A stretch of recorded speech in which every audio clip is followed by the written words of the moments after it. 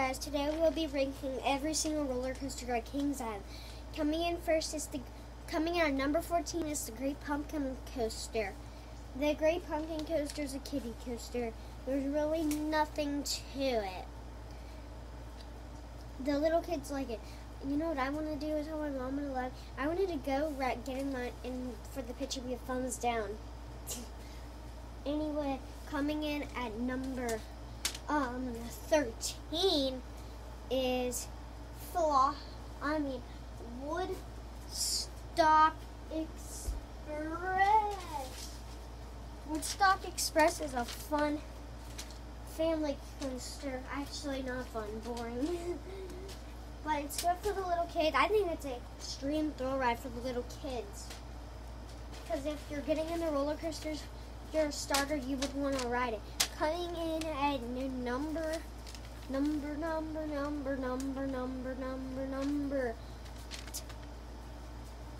12 is Flying Ace Aerial Chase. The park's Vekoma Hang and Bang. Flying Ace Aerial Chase is another kiddie coaster built by Vekoma. The ride isn't very impressive, slow one. Though the ride looked a lot better when Planet Snoopy was Nickelodeon Universe. Nickelodeon Universe looked a lot better than what we have today. Than for Planet Snoopy. I want Nickelodeon Universe, except whatever. Anyway, coming in at number 11 is, disclaimer, you guys probably are already going to leave the video. Coming in at number 11 is The Racers. I know. It's just that the last experience I got on Racers was really rough on the way back. And that ruins. On the way back on the side hill, it gets really rough. That's why I had to rank it so low. Plus, the ride's floater air time's a lot of fun. So I'm determined that the ride next to it is actually better than me. It's not better than Racer. I don't know. Anyway, coming in at number 10 is Adventure Express. Okay, no one's yelling at me yet, are they? Is anybody yelling at me? Jeez, please don't yell at me, people. Please do not yell at me. I know, no one's gonna yell at me. Adventure Express is a roller coaster built by Aerodynamics. It's a family mine train. Not a lot to it. No, the rides jump into a tunnel is pretty forceful. Though it's mostly for starters. Coming in at number 9 is, disclaimer, nope, what is it?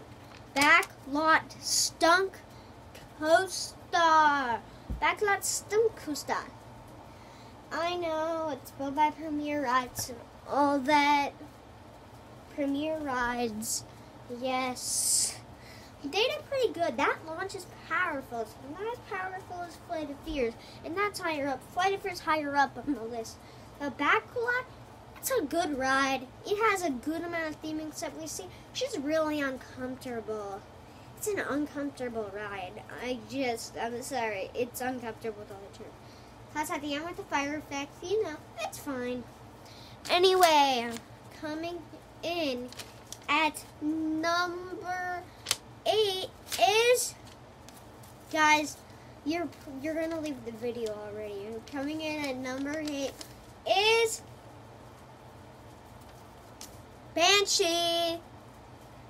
Okay, I know you're all gonna leave the video. Sorry.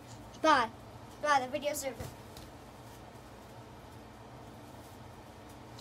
Okay, fine, I'll come back. Banshee's a roller coaster built by B&M. It features the awful vest restraints. It's the only ride where I hate the vest restraints. Oh my gosh, they just need to add the original ones, like Raptor. Banshee is a pretty good ride. And when I mean pretty good, I mean pretty bad. I can't say that. It's like 168 feet, like 1 mile faster than Drop Tower a few. The Drop Tower's more intense, Drop Tower's more scary. So, bye-bye. Now coming in at number 7 is the Bat. The Bat, I like the swinging feature. That's pretty good. It's built by Aerodynamics, has a pretty big height, pretty good speed, rides nice. It's I like Iron Dragon. I like that. I think I like Iron Dragon a bit more because Iron Dragon is just a longer ride. Anyway, coming in at number 6 is the Beast.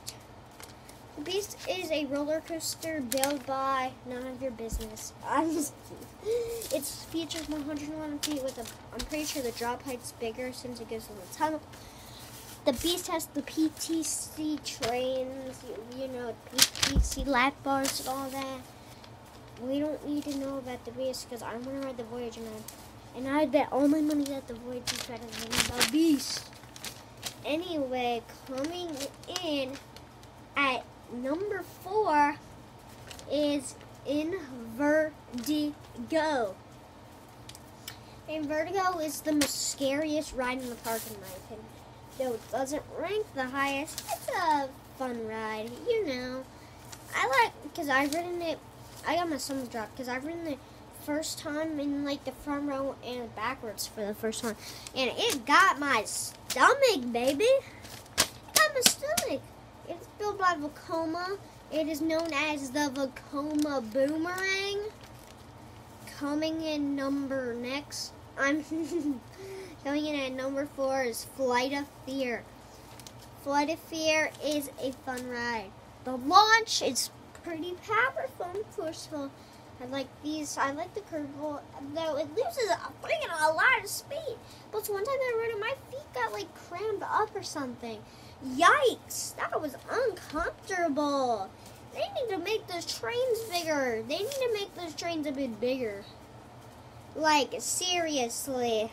The ride is built by Premier Rides, and I guess it's kind of like a rocking roller coaster at Hollywood Studios in Florida. But coming in at number 3 is Mystic Timbers. Oh my gosh, Mystic Timbers is freaking awesome.